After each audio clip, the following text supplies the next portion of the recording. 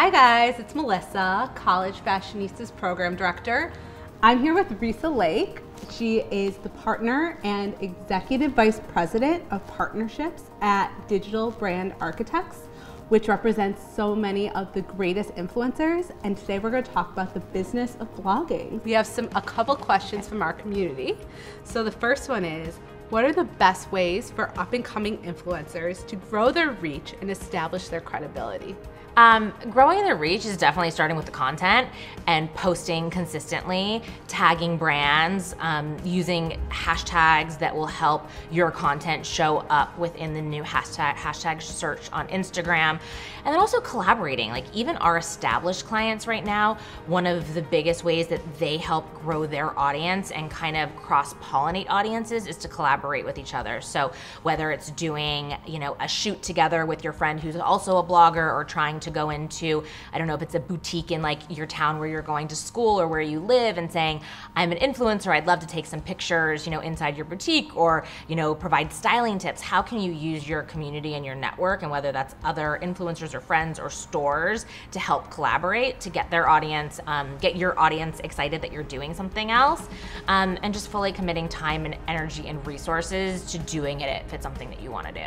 So what do you look for when you are considering new clients to bring onto your roster? Yeah, so at DBA, we've definitely evolved in the types of clients that we manage. When we first started, the agency was really heavy in fashion and beauty. So we work with some of the top influencers in those areas, like Camila Coelho, who has 7 million followers on YouTube, Ami Song, Brooklyn Blonde, Something Navy, Natalie Suarez. So all of these women who are very established in fashion and beauty. And we've now expanded into home decor, interior design, which has been exciting to see talent kind of take on different types of partnerships. So for us, it's about looking at somebody who is doing something different, who has really beautiful content, and who we know we're going to be able to help build a brand offline. So again, it's not just about the sponsored Instagram and the banner ad, it's really who do we believe that has extensions of their business and their brand off of digital. So when we're talking to new talent, we're already thinking, is there a product line? Like, do we see your collection in Nordstrom? Are you writing a cookbook? Are you going to be in a television show? It's like we look at what those extensions are for talent, and also people who are doing really different things, and somebody who may have a niche that our other clients don't talk to. What skills have been vital to your success?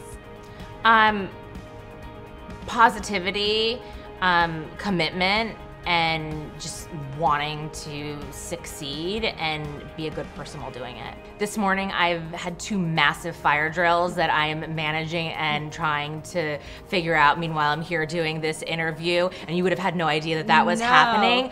But really trying to put out those fires by coming up with a solution. And anytime that we have problems or issues, whether it's with a client or with a talent, like the first thing I say is, hey guys, we understand that there's a problem.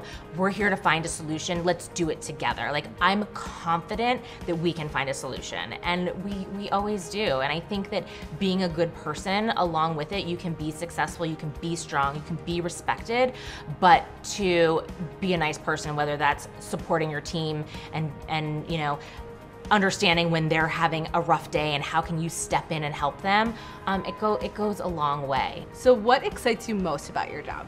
That every day is different, and that we're at the forefront of one of the fastest growing industries, and that DBA has built this roster and continues to evolve and launch new divisions of our company. We launched a product and licensing division of our company about 3 years ago. By the end of the year, we'll probably have 6 collections in Nordstrom. We launched a podcast company 3 months ago. So it's always evolving, and every day is something new, where again, it's not monotonous, and I get to have my hands on a little bit of everything. And what's the biggest thing you've learned in your role? That you have to get comfortable with being uncomfortable. Yeah. Growing a business is extremely hard, and you can't make everybody happy, and you have to grow a team around you. One of my biggest challenges, as I've grown a DBA and I've built a team and I've started a new team and I've built a new team, is understanding that you don't have to do everything to be successful, and that you can build a team that can help you do things. I used to feel like I had to do the deal, send out the invoice, manage the program, and I've realized that my skills are better set if I'm focusing on things that will better the agency as a whole, instead of getting caught in the minutia of like updating a database, and that can be really challenging because you start to wonder, like, I'm not doing everything I used to do. Am I as good as I was before?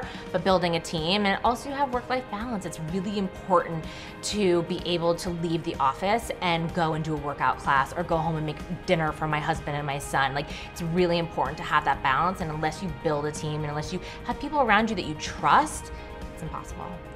And then the final thing is, what would you tell your college self now?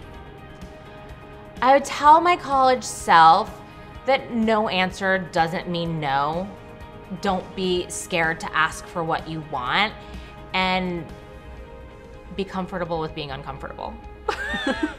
That's a great place to end. Yes, being comfortable in the uncomfortable is how I think most successful business entrepreneurs and amazing influential people in the industry get to where they are. So I want to thank Reesa for joining us. And you guys, if you have any questions for Reesa about the industry, or what it's like to be an influencer, be sure to email us at membership@collegefashionista.com. And we will see you soon. Thanks, guys. Bye.